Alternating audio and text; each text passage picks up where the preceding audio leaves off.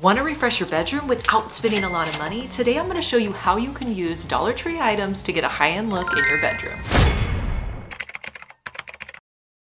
Several high-end sites have these wood sculptural pieces and they're really expensive, and I thought let's try recreating that with some Dollar Tree items. So for this DIY, you're going to need wood cutouts. There's one that's in the $5 section, and then there's also one that's $1.25. And then I also picked up 2 of these wood blocks. I also picked up a pack of these 2 hooks in the pegboard section. Now on my smaller wood piece, there's a hanger on there. I used my wire cutters to remove the staples from the hanging piece. Now on both of the wood pieces, I really liked that texture on the side, so I knew I was gonna add paint to the center, but I didn't want to cover up that wood texture. So I started by wrapping frog tape all around the edges. I made sure I completely covered it, and I did that on both of my wood slices. So I had a plan for doing this paint technique, but to be honest, I didn't know exactly how it was going to turn out. So what I did was I got a low dish and I filled it with a cream colored sample paint that I already had. To that sample paint, I added in some white and black paint pour paints that you can buy at Dollar Tree. I just sprinkled those on, and then I used a dowel rod to move the paint around. Next, I took my wood slice and I dipped it straight down into the paint, and then I pulled it back up. Now, what I realized by doing this first technique is you really only get the base color paint when you do this. So this is a process where you're gonna have to dip it in twice. So I started by having that cream color on for the first layer. So then when I dipped it in the second time, I added in more white and black paint and swirled it around. And the second time I dipped it in, that's when I really picked up those colors of the white and black. So press it down and pull it straight back up. Now this just created such a cool texture on this piece, and I let it dry completely overnight. I did the exact same thing with my other wood slice. I set it in once to get that base cream color, then I added in some more white and black and swirled that around with my stick, put it in again, and pulled it straight up. So while this was drying, with my wood blocks, I stained these to make them kind of a medium wood. To stain the wood blocks, I'm gonna use a foam brush to wipe on the stain and pull off any excess with a paper towel. I'm also gonna take those rings that I bought and I'm gonna spray both sides of those with a matte black spray paint. So the next day I removed the painter's tape from the edges of my wood. Now some of the paint had kind of gotten under the edges, so I used one of my scraping tools to scrape off any excess paint. Now with those rings that I had, those are gonna be kind of like the stable bases for both of my wood slices. So I added some E6000 to the bottom part, and I also added some to the back, and I'm gonna place my wood slices in those rings. And then I flipped them upside down. I made sure there was a lot of E6000 on the back, and I let that dry for several hours.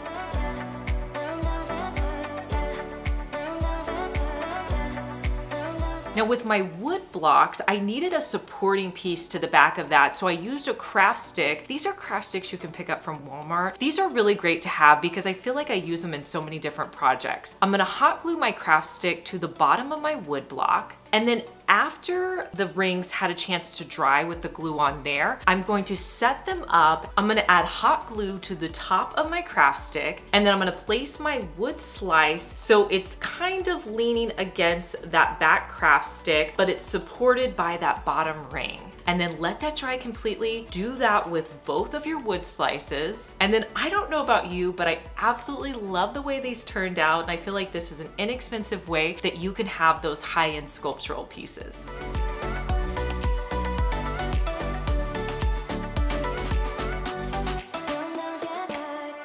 My daughter is away for the week and I wanted to surprise her with this new curtain light from Govee. She absolutely loves LED lights and this is going to be such a big hit. Any product that I pick up from Govee is always packaged really nicely. I'm going to pull out all the components and lay it out on the bed. Govee provides several ways that you can hang up the curtain light. I decided to go with the 3M strips. Once you decide where you want it to be, I started in the middle, so I put 3M strips on the middle pieces and pushed those to the top of the wall. I'll put on every other one until they're all put on the top of my wall. I'll run the cord down and stick it in place. Once I plug it in, there's also a 3M strip that you can stick on the wall. You can download the easy-to-use app. The curtain light has preset light effects for everyday life. There are endless presets to choose from stars to sunset, bubbles, mushrooms. You can even do holidays with a Christmas tree, and my favorite was the countdown. You can even DIY your own shapes. The best part about the Govee curtain light is it's going to be on sale for Prime Day. I will link it down in the description box so you can go check it out. If you're needing a fun and sleek floor lamp, I want you to consider this one by Govee.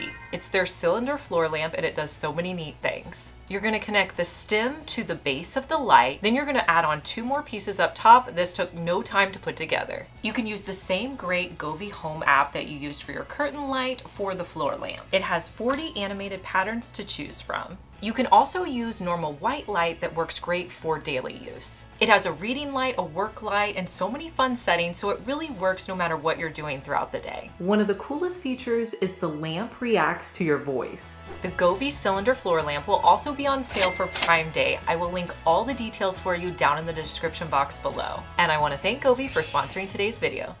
I've been trying to introduce my girls to all of some of my favorite movies from when I was a kid. So the other night we were watching Princess Diaries, and there's a scene in the movie where Mia and her mom are doing this balloon art on canvas, and it looks so much fun. So I had this idea, what if we tried to recreate that and actually see how easy it is to do? So I don't know if anyone's ever gonna wanna try this DIY, but it's gonna be really entertaining to watch me try.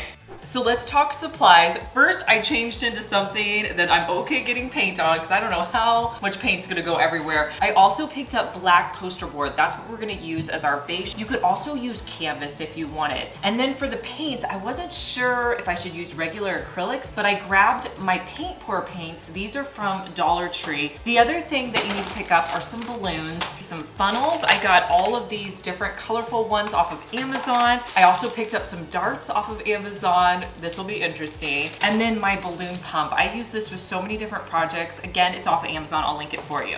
Okay, so the first thing we're gonna do is try to fill up our balloons with the paint. So I think this is gonna be the trickiest part. If we can get this down, we should be good to go.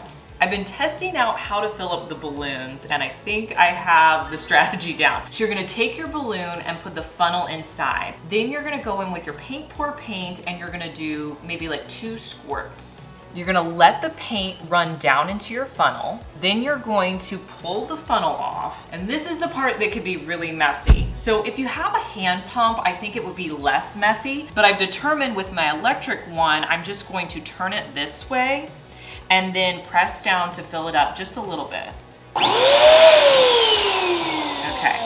And to be honest, the less time it's on the pump, the better, because that's less time the paint can splatter everywhere. Then the part that's a little bit messy is tying it. You can see I have paint all over my hands, but you're simply just going to tie your balloon. So if you do this, I would do it outside, or make sure you have a drop cloth down. And then you just wanna make, I don't know, we'll probably make about 10 more of these.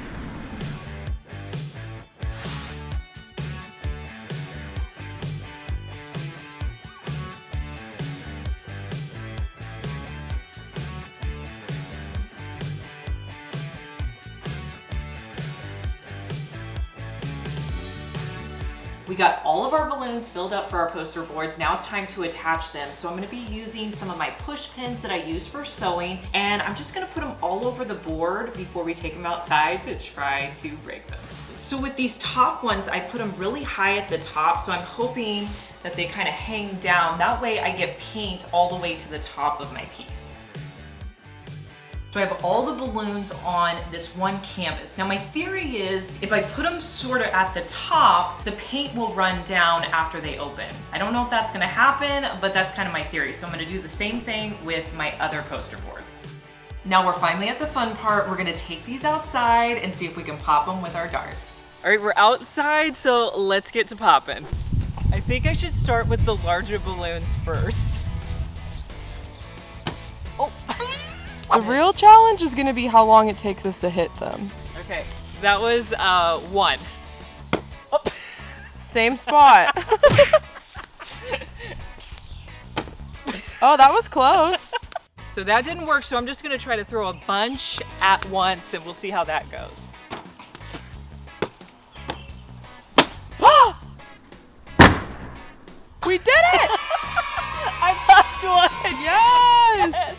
That actually looks really cool. That took me, I don't know, maybe 20 darts to get our first one. We got 20 more balloons to go.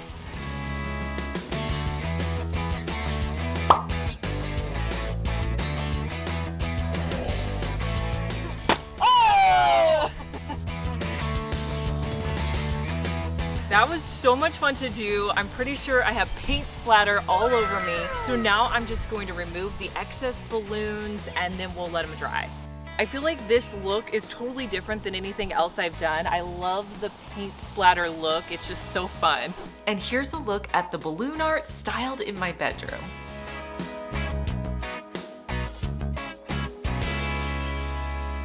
It's fun to create seasonal decor that you can change up in your space, and when I saw this seashell tray at Dollar Tree, I thought this would be great to sit on my bedside to put jewelry on. I wanted to keep the top of the tray the way it was because it has this really cool iridescent tone to it. But with the bottom, I wanted to give it more of a modern look. So I'm gonna be using Quikrete, so I'm gonna take my Quikrete and mix it with water in a small bowl. I also wanted this Quikrete to have a different color, so I added in some paint, mixed it around to adjust the color until I was happy with it.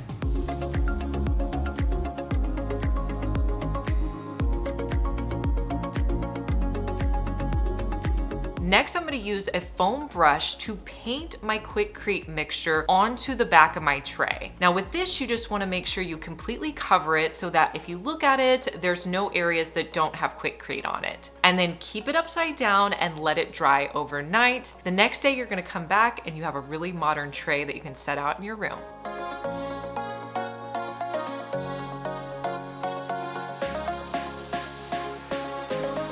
Now, if you have books that you keep in your bedroom, you may want to consider this next DIY. So we're going to make some bookends. What you need to pick up at Dollar Tree are 4 of these wood plaques. I'm gonna start by using my miter saw to cut the larger one. So I'm just gonna cut off a little piece at the bottom, honestly where it starts to curve, because I want this piece to be as long as possible. Next, I'm going to take my second piece and I'm gonna cut that to where it's about 1/3 of the way through. Honestly, I didn't do it super precise. So that's gonna give me 3 pieces. I have a large one, a medium one, and a smaller one. I'll repeat those steps, cutting 2 more pieces so that I can create 2 bookends. Then once I have all my pieces cut down, I'll sand those pieces so there's no rough edges.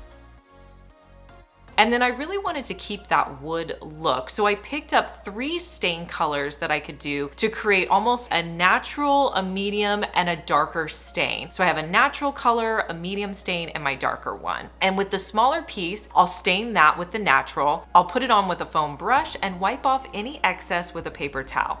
I'll do the same with the medium tone stain on the middle piece, and then I'll add stain to the darker piece.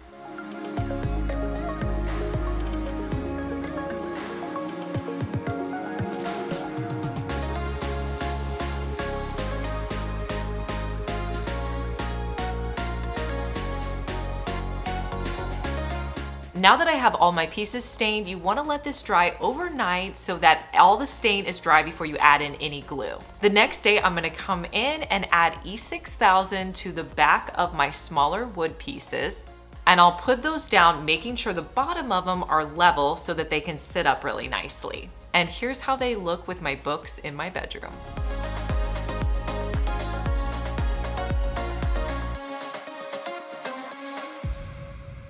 Make sure you paint that subscribe button. If you're watching me on your phone, the subscribe button is right next to my channel name. Click the red subscribe button so it goes from red to gray. You can also click the notification bell so you can see more videos like my Dollar Tree DIYs, home hacks, and room makeovers. Have you guys seen this trend where people are putting moss on wall art? I've been wanting to do this trend now for a few months and finally did for this video. So I picked up a canvas from Dollar Tree. They have these $3 ones in the plus section. Now, most of my moss I bought at Dollar Tree. They have honestly like 3 or 4 different varieties. I bought all of the moss that they had for this canvas. I also picked up an additional bag of moss from Michael's. So to start this out, I wanted to create kind of a cascading pattern with the moss that I bought at Michael's because it had these raised circles and I thought that would be kind of cool. So that's what I started doing. So I just took the moss in the bag and hot glued it to my piece, trying to make sure that there was no white still showing through.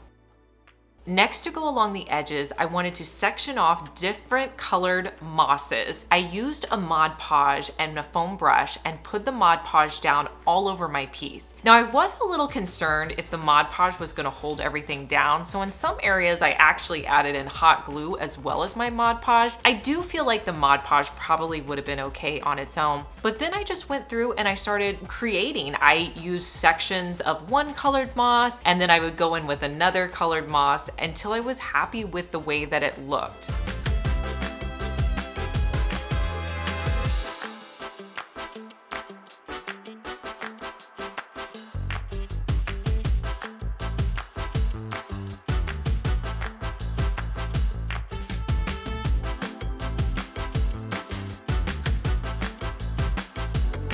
So once I had the piece completely covered, I picked it up and leaned it against the wall so that I could really see where I had holes missing. So if there was a white piece, I used my hot glue and I added in more moss or more pieces. I also felt like on the edges I could add in more, so I added in more using hot glue to the edges. Once it was completely covered, I let it dry and then hung it up in my bedroom.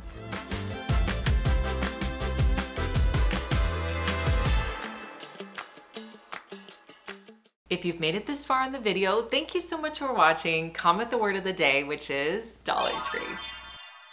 I saw this planter on a high-end site and absolutely loved the gray color and the texture, so I wanted to try to recreate it. I found this glass container at my local thrift store. I thought it was perfect as a planter size. Now, how am I gonna create the texture on it? One of my favorite things to use is Quikrete. You can pick this up at Home Depot. So I'm gonna take a little bit of the Quikrete and mix it with water. And you really want this to be a thin consistency. Honestly, I started putting it onto my planter before it was thin enough and it just kind of looked globby. So make it really thin. Then you're going to take a paper towel, dip it in your Quikrete, and you're gonna start dabbing it all over your piece. Now, you do not want to completely cover it. Honestly, you want to really just put it in certain areas so that you kind of get that hint of texture all around your base. Once you like the way it looks, you're gonna set it on something to dry overnight. The next day, you can come back in and paint it that dark gray color. I had a sample paint from when we were painting the outside of our house that was in this dark gray. That's what I'm gonna be using. I'll use a paintbrush to add it to the outside of my planter. Now, you are going to need to do 2 coats, so let one of your coats dry and then do the next coat.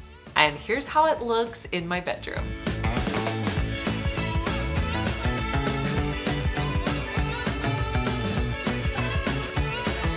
Every time I'm shopping, no matter what section I'm in, I'm always thinking of ways that I can DIY and create things inexpensively. So when I was at IKEA, I found these placemats and I thought, these are so cool. I love the texture and they would make great wall art pieces. So I bought 2 of them. I wanted to add a little bit to them, so I went in my craft room and I found some green macrame that I already had, and I'm gonna start by wrapping that around one of my pieces. So I'll wrap it around probably about 7 or 8 times, and I'll hot glue it to the back. Make sure you don't put any hot glue on the front. And then I'm gonna create another section where I wrap the green around again. Wrap it around 7 or 8 times, hot glue it in the back.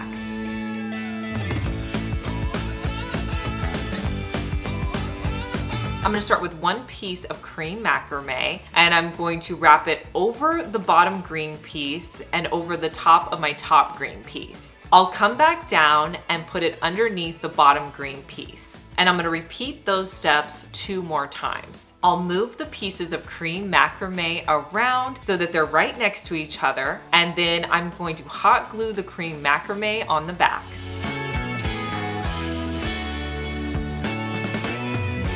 I'm gonna repeat all of these same steps with my second piece of wall art, but I'm just going to move the green pieces down just a little bit.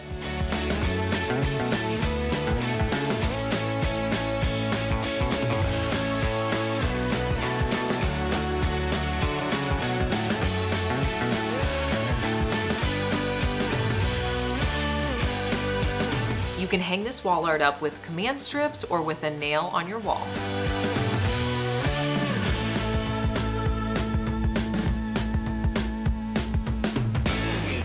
Dollar Tree has some really great clear acrylic containers, and I have this acrylic organizer with drawers in my bathroom that I spent a lot of money on several years ago. So I wanted to create one with Dollar Tree items. What you're gonna need for this DIY is 6 of the clear acrylic drawers. We're gonna create a makeup or jewelry organizer. So what you're gonna do is remove any of the tags on the front, then we're going to line them up. To attach them together, you wanna use E6000 because this creates a really strong bond. And we're going to put the majority of our E6000 on the sides of our containers. You can put a little bit on the top, but you don't want it to show through since it is clear. Let this dry completely overnight, and then you can put in items that you need to store in your room.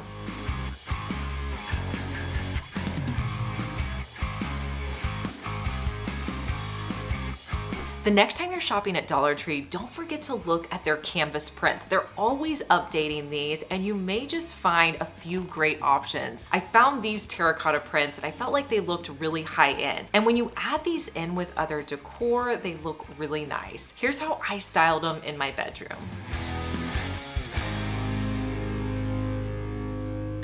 I hope you got some great ideas for DIYs you could do to update your bedroom. I would love to know which of these DIYs was your favorite, so leave the number of your favorite DIY down in the comments. And don't be afraid to try that project you've always wanted to try. And remember, it doesn't have to be perfect. I hope you subscribe because I want to see you back here. Bye.